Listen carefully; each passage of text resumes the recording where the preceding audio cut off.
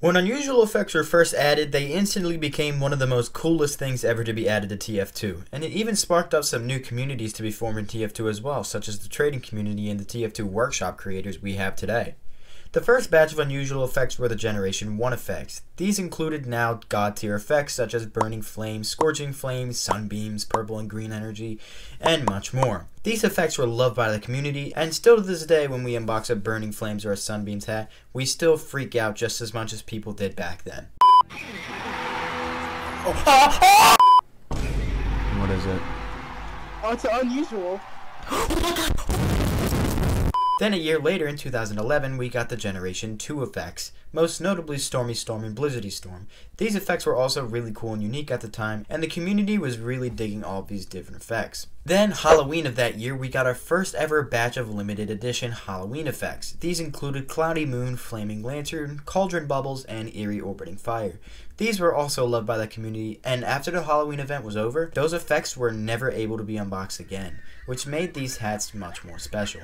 The next Halloween event, we got 5 more effects, which are also nowadays god tier effects. Then, after that, we got the Generation 3 effects, which included well-known ones such as Disco Beatdown, Miami Nights, and Cloud 9. These would go on to become one of the most common effects to see on hats ever. More and more effects kept getting added, but as time went on, these effects got progressively worse. Now, when I say that these effects got progressively worse, I mainly mean that the quality of these effects got drastically worse over the years. Around the 7th Scream Fortress update, that's when you can kind of see this start to begin. As time went on, they just became so much worse. The 10th Scream Fortress update gave us stinkers such as the Head of Steam, Open Mind, and Brain Drain. The 11th gave us Wicked Wood, and these ugly pinwheel things. Oh, and on the topic of unusual effects, taunt effects have been getting just as bad too since Scream Fortress 7. Taunt effects have always been bad. There's like 3 good taunt effects. All the other ones are shit. Scream Fortress 12 was one of the worst batch of effects ever, giving us mistakes such as Pumpkin Party, Gordian Angel, these weird giggler things, Pyroland Nightmare, and Gargoyles.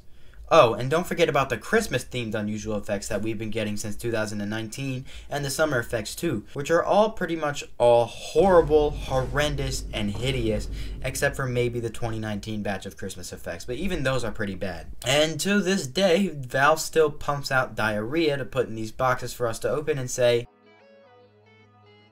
wow, this is shit. It's not like I'm bringing up anything people haven't heard already before. The community has been complaining to Valve about them adding these horrible effects and how the quality of cosmetics and unusual effects had completely gone down the drain.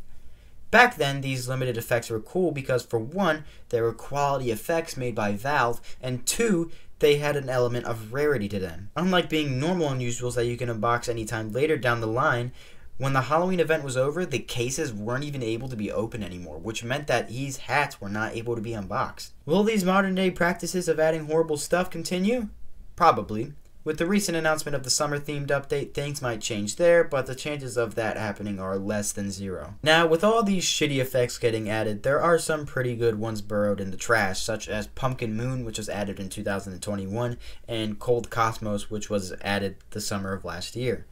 Other than a few, there are hundreds of effects that are just plain terrible, rushed, and just low quality and just bad. Now, I like to be proven wrong, and I honestly want to be proven wrong with this, but this process that Valve has been following for the last couple of years will probably never change. So, I'll see you guys this summer when we get effects such as Orbiting Beach Chair and Generic Flying Energy Ball number 36. Man, am I excited.